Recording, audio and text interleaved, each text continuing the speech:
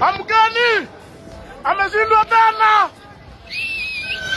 Amkeni! Transline Classic on Tuesday, September 6th, reprimanded the actions of one of their workers whose video went viral after he was recorded mocking 𝗔𝗕𝗢𝗨𝗧 presidential candidate, Raila Odinga.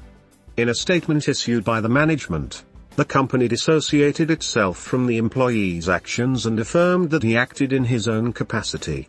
The TikTok video went viral for the better part of Monday, September 5th, after the Supreme Court ruling that upheld President-elect William Ruto's victory.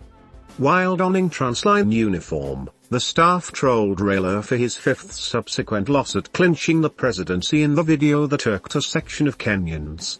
Strict disciplinary measures were also taken against the individual who trolled Raila for losing the August 9th polls. The management further affirmed its core mandate of serving all customers regardless of their political affiliation and ideologies.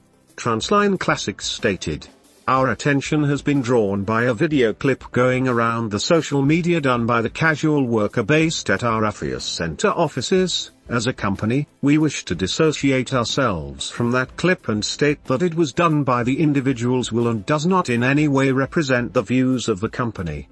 We apologize to everybody, especially to our valued customers for the offending clip. As a company we are in business and not in politics. We will continue to give the best of the services to all our customers." The Transline buses mainly ply along the Nairobi-Kisii route as well as Kisumu, Migori, and Homa Bay.